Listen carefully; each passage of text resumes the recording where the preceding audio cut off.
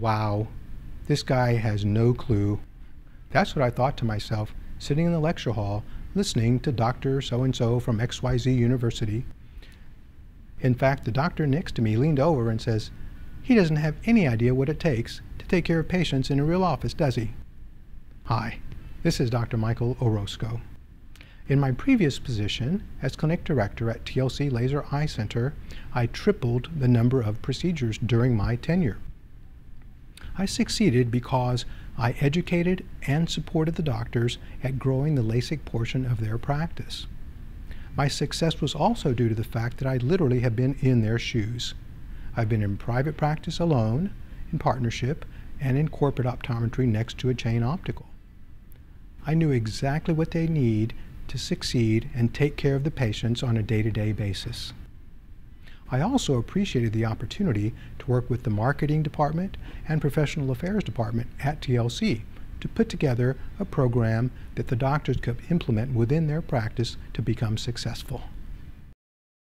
In my current position as the lead optometrist at a multi-specialty ophthalmology practice, I work with challenging patients on a daily basis.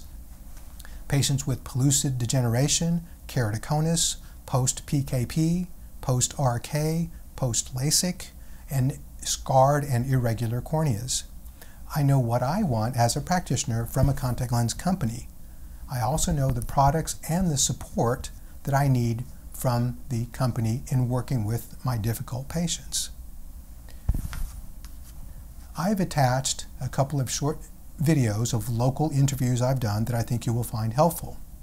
I will say I would much rather hear from a doctor giving a presentation who has actually had clinical experience in private offices and in other settings in working with these patients on a daily basis.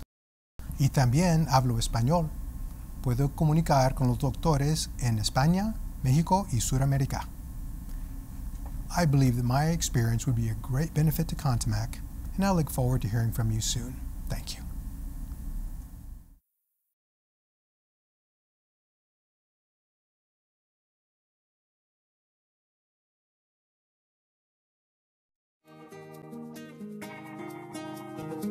Good morning. Welcome back. Well, so many people suffer from severe dry eyes. If you are one of those people, you don't have to give up hope because there is a new treatment and it may be just what you've been looking for. Dr. Micheal Orozco is here. He is with Medical Center Ophthalmology Associates. Cynthia King is a patient. Thank you both for being here this morning. Thank you. You know, this is a really common problem, isn't it? It's very prevalent and very undertreated and underdiagnosed. What are the causes of severe dry eye? Well, we used to think it was lack of water in the tears, but now we know it's actually lack of oil in the meibomian glands in the lids. Those glands get clogged up and then the tears can't flow onto the surface of the eye. Now, is this something people are born with, or can this happen over time depending on your life? It develops over a period of time generally. Side effects of medications, lifestyle, people that work on the computer a lot, they don't blink at their normal rate. Okay. Folks who work under where there's ceiling fans all the time, or if they're outdoors and there's wind blowing. Wind. Hormonal changes in ladies are a factor. After LASIK surgery, very common to have dry eyes as well. And I think until you actually are dealing with it and suffering from it, you don't understand how almost debilitating it can be in your everyday life. I imagine it would be miserable, Cynthia, because you were living with it. I was. I have worn contacts since I was 15, and it just came to a point about a little over a year and a half ago. I would put the contacts on, and within 5 or 10 minutes, it was like a big oily thumbprint right in the middle. So I went to my optometrist, and he diagnosed me with dry eye syndrome. We began a series of treatments that he knew to do. I was on Restasis for really a full year, and of course my main focus, I wanted to get back into my contacts. Right. I was so used to that. It was so uncomfortable for you. Yeah, I was of course having some eye infections because when you're not having the proper lubrication there, I was constantly carrying my Refresh or Sustain, all those I had in the car. Well, in that's the purse. a pain. Well, it really is, Right. and having to wear, adapt back into glasses. So, well, but here's the good thing is you met Dr. Orozco. Well, I did. I went to one of his seminars. And you went to a actually. seminar, and tell us about the procedure that Cynthia had done that is really changing people's lives. Sure. It's the only FDA-approved treatment to restore the function of the meibomian glands, which again is 80% of the cause of dry eyes. But the procedure is called LipiFlow, and it's a 12-minute procedure. It's painless. We put a numbing drop in the eye, the same one we use to check pressures. So we just put a numbing drop, place the eyepieces under the lids. Is that what we're looking at here? Okay. And the patient just lays back. And the procedure does a slight warming sensation to soften the dried mucus in the glands, and a light massage to extract that dried mucus out of the glands to restore the function. Wow, so it's really quick, it's painless, and then after the procedure, people are good to go for the most part? There's no downtime whatsoever. You can literally get up and go back to your normal activity. That is wonderful. Now, who is the candidate? Clearly Cynthia was, but is there a certain age, or who can have this done? Well, the youngest that I've treated is in their 20s, and there's no upper age limit, although dry eyes is more common in the elderly population, in particular more so in women because hormones are a factor as well. Those darn hormones. Yeah. They get us, don't they? But what we need to do after doing a full eye exam is to do a specific dry eye evaluation. We analyze the concentration of salt in the tears, we analyze the lipid layer, the oil layer on the surface of the eye, and we closely evaluate every individual meibomian gland in the lids to see which glands are still viable. Right. Because the purpose is to restore the function of the glands that are blocked, but still viable glands, were it not for the blockages. Gotcha. Now, Cynthia, tell us after you had the procedure, how you feeling now? Well, I mean, I have my contacts back. You know, there was he wouldn't let me rush into that. You know, we took some time to make sure and do the count. So about a month later, I believe, we came in, but I noticed an immediate difference. My eye felt wetter. Yeah. I mean, literally wetter. And I was in such a habit of putting the drops in, I kind of had to force myself to go, Stop that. Not unless I Yeah. need to do that.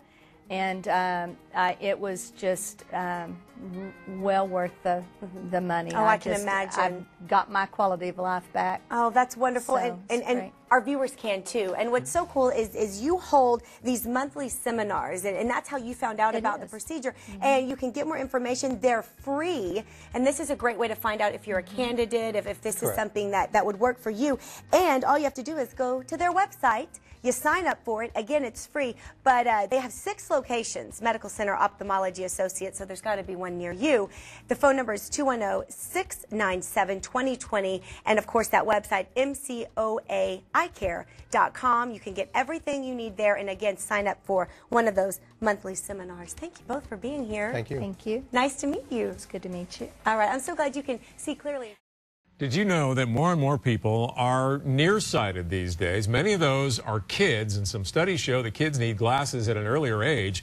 One reason is many times that nearsighted people will have nearsighted kids. But what about all these electronics we're using that our kids are glued to all the time? That's also straining our eyes and keeping people inside. Well, Dr. Micheal Orozco is here as an optometrist, and you have seen what these studies show, I guess, that more and more kids are coming in nearsighted. Yeah, that's true. Definitely increase in nearsightedness over the past 20 years or so. And there's a lot of, I guess, theories about why this is happening, but there's a couple of potential causes that are shown to be pretty strong. Right. Well, there's a study that came out at the end of last year that showed a definite connection between exposure to more sunlight.